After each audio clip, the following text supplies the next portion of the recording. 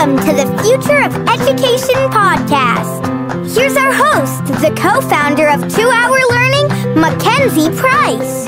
Welcome to Future of Education. I'm your host, Mackenzie Price. Joining us today is Dr. Julie A. Van Dyke. She is the chief scientist at Cascade Reading. They use advanced technologies to improve reading comprehension and really unlock the potential of readers everywhere. And I will tell you, I think reading is the most important thing for, one, to encourage early love of learning, and two, it becomes actually really critical to succeed in academics as well as in the rest of the world. So I'm super excited to talk with Dr. Van Dyke. We're going to discuss how EdTech can help improve kids' reading comprehension.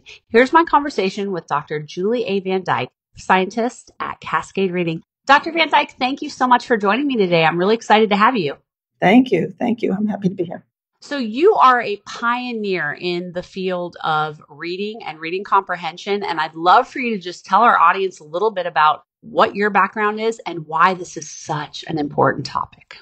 Well, thank you very much. So I have been a senior research scientist at Haskins Laboratories for about 23 years. Haskins Laboratories is where really the idea of phonemic awareness and phonological awareness was discovered. One of my dear mentors, Don Shankweiler, did some of the original research that really showed that phonics was the key, the main way of connecting with print.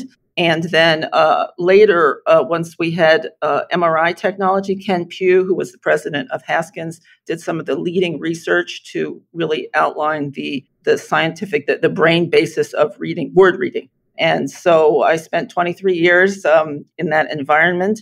And really, the science of reading dialogue is something that now has gotten a lot of attention. And I really feel like it sort of all started at Haskins.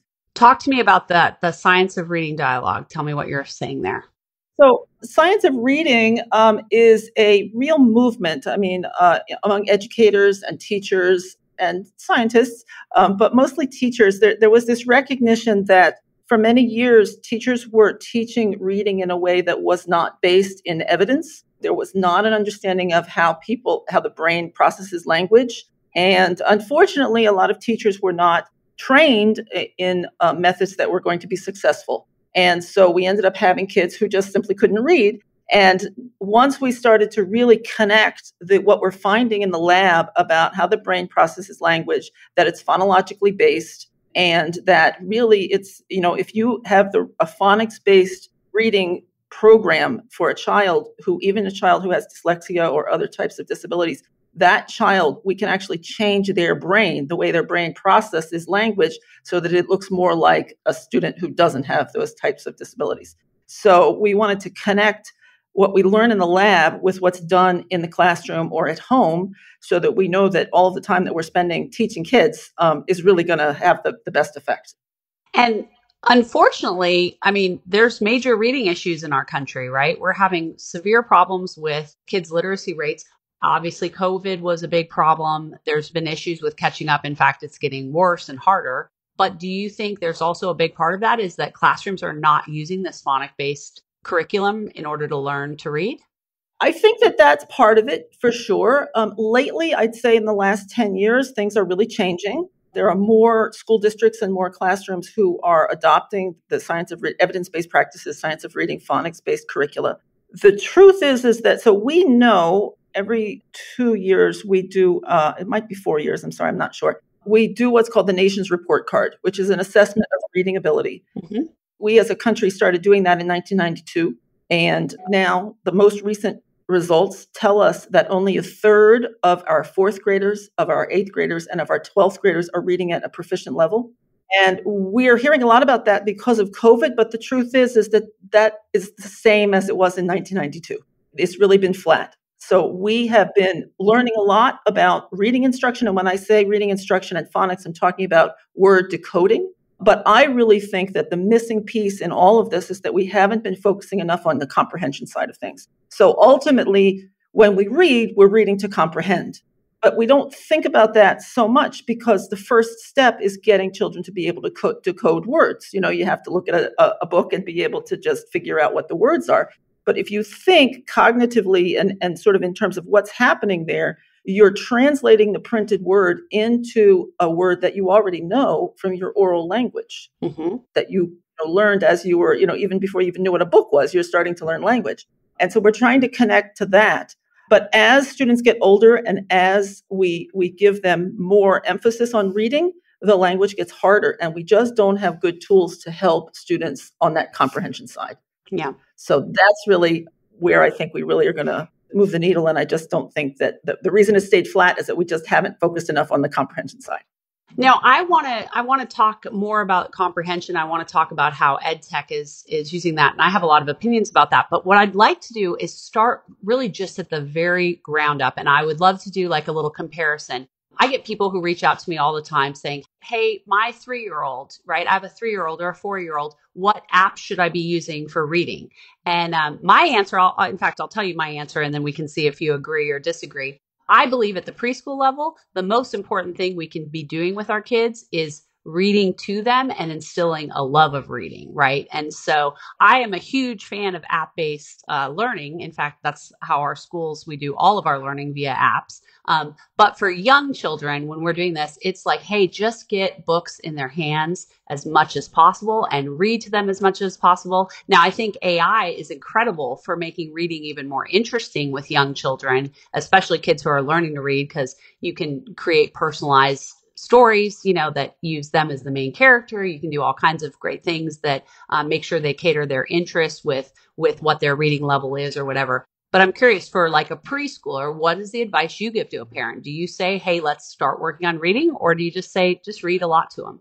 Well, I'm coming from the science of reading and evidence-based practices. And so I just wanted to let you know that one of the major, and there's tons of research on this, one of the major predictors of reading ability is the number of books that are in the home. Yep. And whether or not kids get those books read to them. So you're right on the mark there. Wonderful. Another really language-based predictor is whether kids can recognize letters and know their sounds. So even without the letters, if you can start to articulate sounds so that they develop that letter sound knowledge, buh, puh, those kinds of things. I mean, it comes naturally. That's how, those are the first sounds you hear when, from a baby. So yeah, they're sort of already programmed for that. But to connect those sounds to the letters on the page, that also is a huge predictor. And I'm talking about before kindergarten. Absolutely. Great. Okay. So so in that little lightning round, sounds like we're on the same page, which is, read, get kids excited about the idea of reading and learning to read by reading to them, help them to identify their letters and the sounds that go with that. And I know at our schools, our kindergartners come in at such a wide variety. We have some kids who are already reading. We have kids who haven't even seen the alphabet, right? And it's sort of in between that. Now let's step into that early reader category, that kindergarten, first, second grade. Tell me what your advice to parents is there, especially when this is the point when our kids are heading to school full time and we're kind of putting that reading task on the school's plate, like let's learn to read. What do you think parents should be thinking about for those young readers? Yeah. So, like I mentioned at the beginning of our discussion, there are a lot of evidence-based practices now. The most important thing is a phonics-based program that's going to go through vowel sounds and consonant sounds and really help kids to identify those sounds and put them together. Mm-hmm. There are a lot of free resources now for parents and teachers also. The Reading League is a nonprofit organization of educators and scientists who are put together a guide for reading programs. So your listeners can download that for free. That gives a lot of good advice about how to pick a good program. There are lots of programs out there. So long as it's phonics based, that's the way to go. Yeah. Okay. And that's a great question that, people should ask their schools. Like, are you doing a phonics based reading program? How is that going?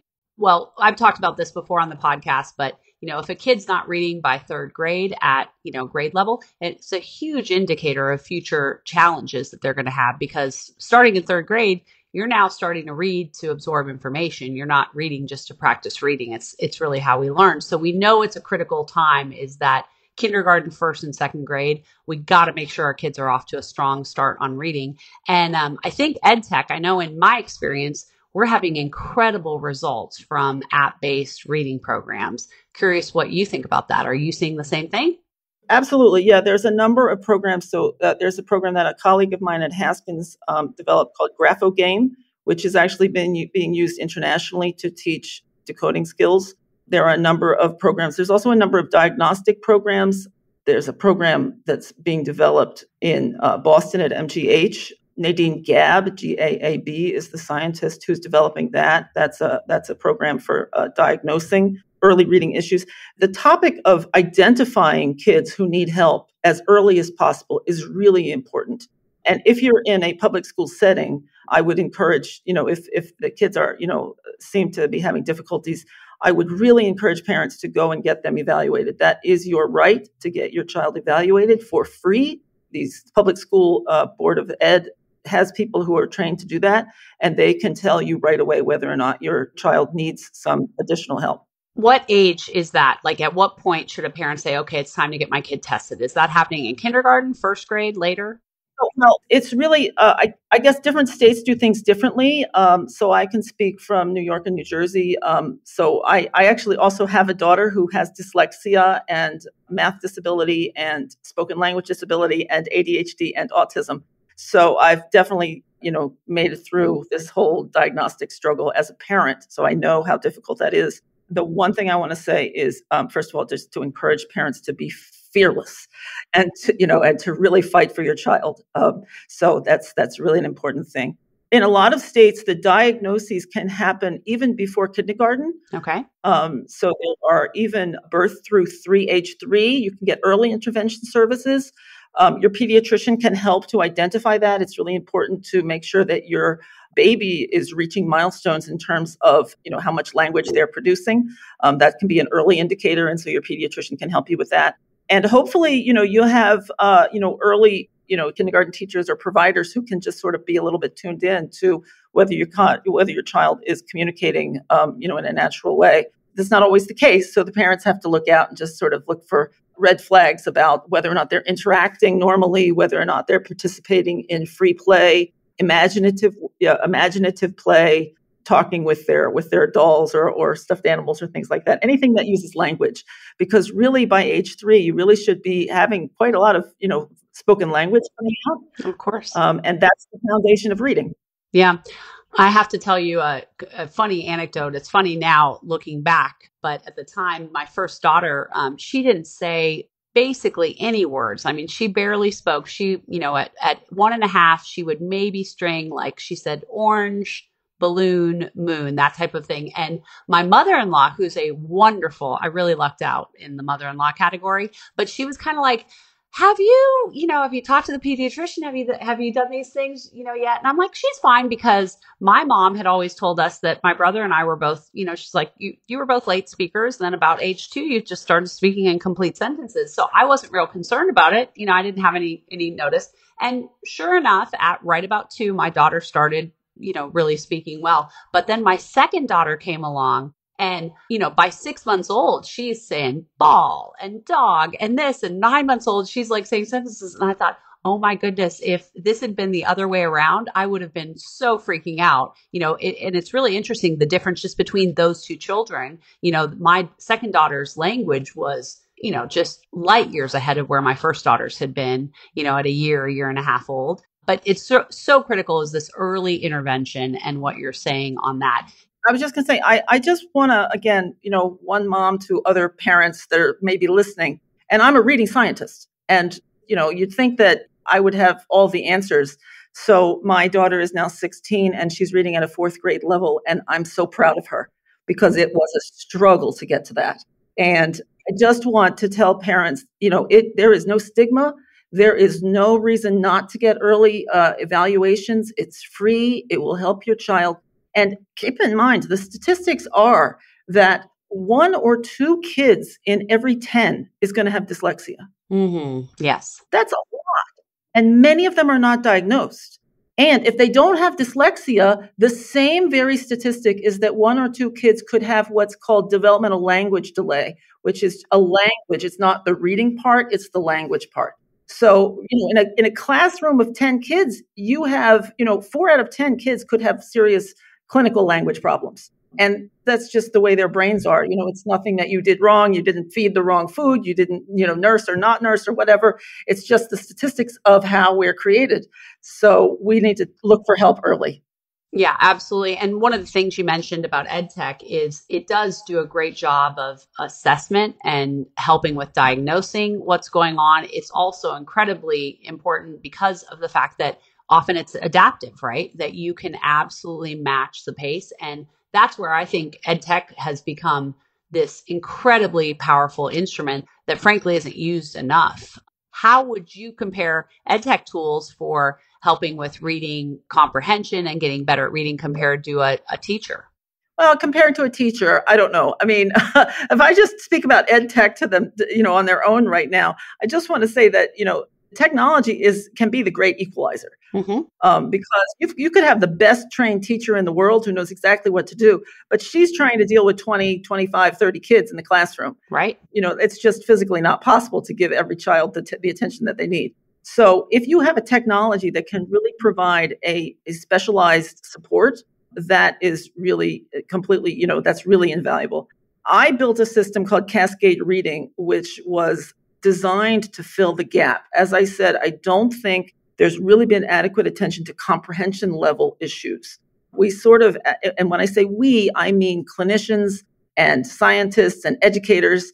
We kind of have for many years believed that once you teach a kid how to read words, decoding, then that's it. They're just going to read. They're going to take off and they're going to be experts. Right. And we see that that's really not the case. So we built the system Cascade Reading, which uses natural language processing and AI to uncover the syntactic relationships within the sentence. What I mean, what syntax means is it's grammar. It's who did what to who types of relationships that a skilled reader, their brain can do that automatically. But a child who's struggling with syntactic analysis just isn't able to do that. And so our technology is doing that for them, and we present it on a screen with visual cues. So it's very clear what the subject is, what the direct object is, what the predicate is. And we believe that sort of supports them in their comprehension, especially when texts get harder, because it just makes it much easier to figure out who did what to whom, what's necessary information, what's not necessary information. So that is really an example of how technology can be tailored to the individual needs of the reader and can really level the playing field. Yeah, we've seen that in our schools. We use technology, for the vast 95% of teaching our kids to read. And we do a lot of stuff with them around reading comprehension. Then what we do is we use our guides to spend some one-on-one time with the kids. They pull kids out one-on-one to really spend that time. And we found that model of flipping, majority of the time is spent with this one-to-one personalized adaptive learning platform. And then they get some coaching on reading too. And it's a huge thing to look at. What are your favorite, we're going to kind of wrap up on this, but what are your favorite EdTech reading apps right now? Cascade Reading is maybe one of them. What else do you like? And the nice thing about Cascade Reading is that we also have a Chrome plugin, a browser plugin. So if your child is interested in baseball or animals or whatever it is they like reading, they can read that on a Chrome browser in Cascade. And it will be more easy for them to comprehend just because of what the formatting is doing for them. So I really think that is key. Technology and apps are not always the answer. I really love what you were saying at the beginning about just sitting and reading with your child, because you're sitting with your child, you're cuddling with your child, you're hugging your child.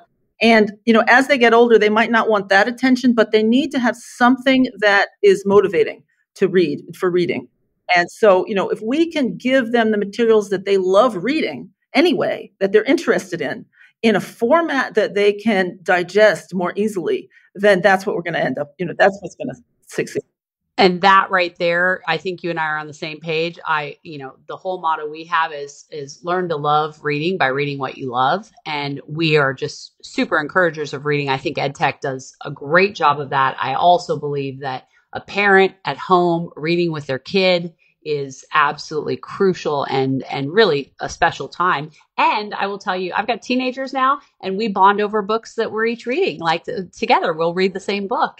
And that's a lot of fun too. So there's there's no question. I think everyone understands it's a critical part. It's also a major issue, in our country right now in terms of proficiency, and we got to get on top of it. But check out some of these EdTech tools. Well, Dr. Van Dyke, I really appreciate this conversation. We're going to continue talking more, but for now, this is going to wrap up this episode of Future of Education. Thanks again to Dr. Van Dyke. She's at Cascade Reading. Go check them out. They've got a lot of great resources for helping our readers. Oh, sorry, what? Lessons? There's lessons that teachers or parents could use. And coming up in the next week, we're going to have cascaded texts that parents and teachers can download that are already cascaded with comprehension questions. So, well, go check out cascadereading.com for more information. You can also always go check out futureofeducationpod.com. You can get more information on our episodes, contact information for our guests, and reach out to me on social media. My Instagram handle is at futureof_education, or you can search for Future of Education on YouTube.